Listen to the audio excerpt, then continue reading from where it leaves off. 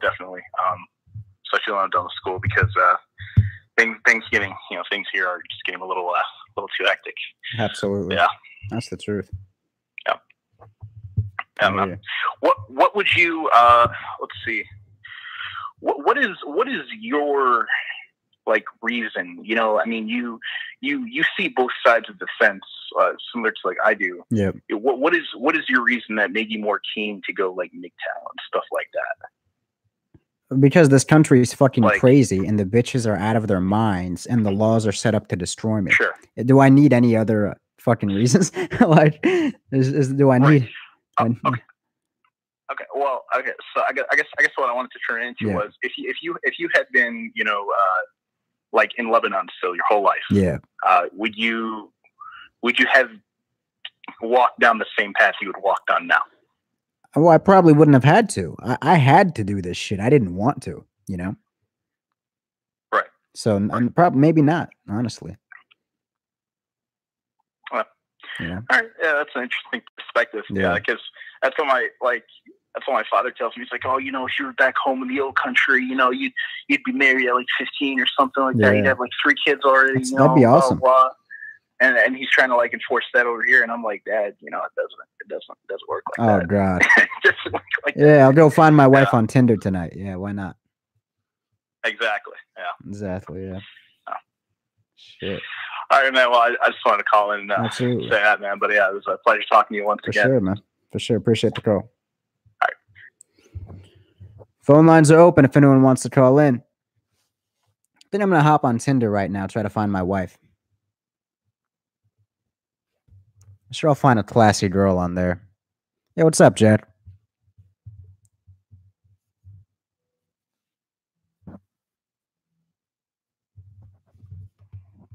Mark. Caller, you're on the air. Hey, what's up, man? What's going on, bro? Hey, yeah, I have a pretty big question to ask. Well, big for me because kind of on my mind. I wanted to get your opinion on this. I've asked this about everyone I could. Sure. All right, so about 2 years ago, I think it's been me and my ex broke up. It was a mutual thing, you know, and it was really at the time when we had just graduated from high school, and I was going to college, and she wanted to go work, so we were going on different paths, and me doing all the schoolwork, I really didn't have a lot of time for her, and that was really affecting her because she's one of those girls, you know, like wants attention, I guess needy, you could say. Yeah. Anyway, it's been like I said, it's been 2 years since then. Kind of been thinking of being single with all this college shit going on. Yeah. And I've kind of been catching up. We've been catching up with each other lately, and I don't know. I've been thinking about like kind of wanting to hit it back off again because I don't know because I would maybe I kind of missed an opportunity, not for like marriage or anything like that, but like a pretty good relationship. Because she was actually, you know, pretty submissive with like doing stuff with each other. You know, we were pretty cool with doing stuff with each other. We never really fought or anything like that. Yeah.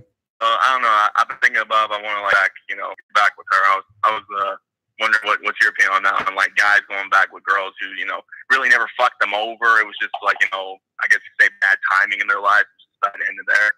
So, what's your opinion on that, man? I would never go back to a serious relationship with them, but if you wanted to do like a casual sex scene, sure. Yeah, that's kind of the thing. It's like I have fun with her, you know, and I enjoyed her company because she wasn't like a crazy bitch or anything like that. A little attention seeking, but nothing like crazy, you know. So it's kind of like I don't know. It's just like when I was trying to figure out if I want to go back or not. Yeah, like I said, it's hard to find a good woman like that. A good woman who's, you know, like who's not what do you use the word for it, like crazy and trying to be all like tough and shit. Because she was never like that. Yeah, but that still doesn't make her good enough to take seriously. That just means she's better than absolute garbage. That still doesn't make her serious relationship material. Oh, I'm not looking for a serious thing, you know, like what's going on in the world. I don't think I'll ever get into a serious relationship. Like my brother's in a serious relationship, and even then, I'm still not 100% sure on that. Yeah, well then, just like I said, have your fun and keep it casual, and that's all you got to do. Yeah. All right. question. I got a friend who's her husband's in the Marines, and they kind of get back and forth on each other because she's trying to get used to this whole him being in the Marines, and they're always kind of together all the time. Now that he's not there anymore, it kind of gets to her now, and she gets a little pissed off every now and again, which she's trying to change up it, as she said, because she's trying to be more compassionate, because they want to get married. I've met the guy too, pretty good guy, he's doing Air Force right now, and I keep trying to give her advice, because they don't fight often, but like I said, she's not used to not having him there, so it kind of gets her. So, what kind of advice would you give to like anyone like that who's when a man goes into like the army or any kind of branch of it, who's already with like in a relationship? Because they say like the hardest relationships are the ones who are in the military. Is that what you are planning to do? No, I'm not going to the military. No, that's not me. You just want advice for your friend? Yeah. Tell him to watch the movie Jarhead. I have a feeling you're going to say that. Yeah. Tell him to watch that movie. I'd never take a chance like that, bro. Like, oh my God. I don't know, man. I mean, the way I see it, bro, American women are scandalous enough when you're with them in the same city. Imagine being all the way around the world and knowing she's back home by herself. I don't know, man. All right. What do you think? What do you think? I'm asking you now. What do you think? What do I think? Yeah. Well, I've known the girl longer. Like, I've known her 7 years since high school. Never had a thing for her. It's just like one of those things where I see her more as a sister. Yeah. But I met her boy when she introduced her to us and a couple friends. Really cool guy. I like him a lot. It was like I got to hang with him one time. He's a really down to earth guy. Yeah. Personally, what I tell her is that she's really just got to learn to adjust to this. Because that was his choice. No, but I'm saying, do you trust her? Do you trust her not to cheat on him? Do I trust? Actually, I know you're probably gonna tell me I shouldn't, but I honestly do. Like because she used to be, she was someone who could as my dad would say about most women I would meet. He would say that's a girl you can tell who can shake her ass and get what she wants. But that's how she was when she was younger, because she was this kind of person who was at a point in her life where she didn't give a fuck about anything. Like so much shit happened. So she used to be a hoe. So she used to be a hoe, is what you're saying. Sorry, say that again. Couldn't hear you. So she used to be a hoe, is what you're telling me. Yeah, you could say that. And you think now, because she got older, that she's magically not a hoe anymore? I guess you could say, I don't know what you want to call it. And you think now that she's an older hoe, and she has a man that's halfway around the world, and she has no one to give her attention, that she's not going to cheat on him? I guess you could say I'm giving her the benefit of the doubt, even though I probably shouldn't, or shouldn't at all. You shouldn't at all. Let me tell you something, bro.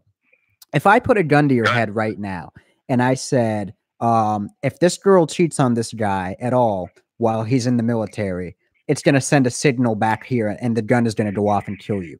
Would you be willing to bet your life on the fact that she's not going to cheat on him with a gun to your head? And then the moment she cheats on him, like the gun goes off and kills you. Like, would you be willing to take that chance? Do you have that much faith in her?